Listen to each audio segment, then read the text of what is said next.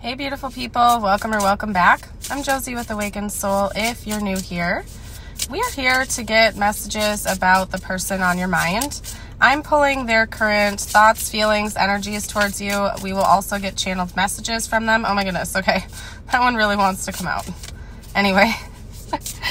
Oh, this person is like super giddy over you. I can tell you that much. They feel really positive about you and your connection. So if you guys are in separation, I don't know if this is necessarily your reading, simply because I really get the sense that you are connecting with this person in real life right now. Like you are communicating, you're talking. They're feeling very excited about that.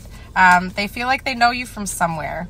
They feel like maybe the two of you have had a past life together. You feel very familiar and kind of like home to this person. So they're very excited. Let's get out all the information here. I want to get clarity on the tower because the tower came out. So hold on. I think it took them by surprise. I think that it took both of you by surprise. Anyway, we have the Empress, which is Taurus, the Six of Cups, the Nine of Cups, the Magician, the Lovers, which is Gemini, and the Knight of Wands, which is Aries. So this person is very physically attracted to you. I can tell you that much because we have the Knight of Wands, the Empress coming out, as well as the Lovers. They definitely want to be in a romantic relationship with you. I get the sense that this person does want a deeper level of commitment. This isn't just surface level. They don't just want a situationship with you. They don't want to just play hot and cold games, come in and out with you.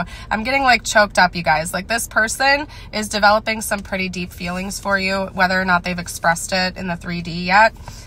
They're excited. You're like a dream come true to this person. I feel like, and I don't think it's good to idealize people because we're all human at the end of the day. We're all imperfect, but this is giving me like honeymoon phase vibes where like maybe the two of you just met, started connecting. This person is super excited about that. They are kind of propping you up a little bit on a pedestal. Like they think you're this amazing god or goddess like person. They're just very excited. They're very excited. They're passionate about you. They want to see where things are going in the future.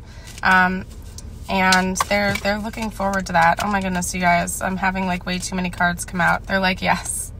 They're like, yes, exactly. Ace of Wands. Yeah, this person is very passionate over you, okay?